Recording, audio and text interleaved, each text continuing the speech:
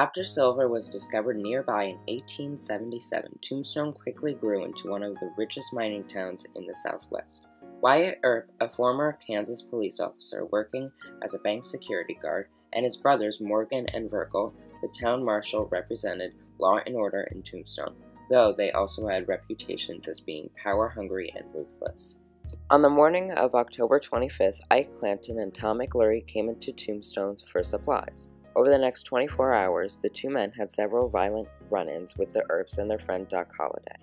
On October 26, 1881, a feud that had developed between the Earp brothers and a gang led by Ike Clanton turned into the most celebrated gunfight in Western history.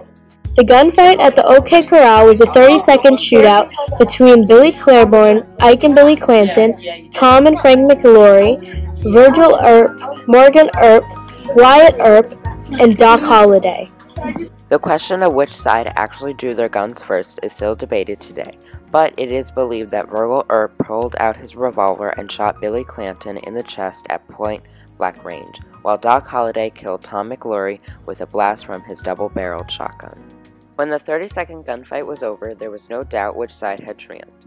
The Earps were blooded but alive, while Billy Clanton and Tom and Frank McLaury were dead or dying. Sheriff Behan, who witnessed the entire shootout, charged the Earps and Holliday with murder. However, a month later, the Tombstone Justice of Peace found the men not guilty, ruling the defendants were fully justified in committing these homicides.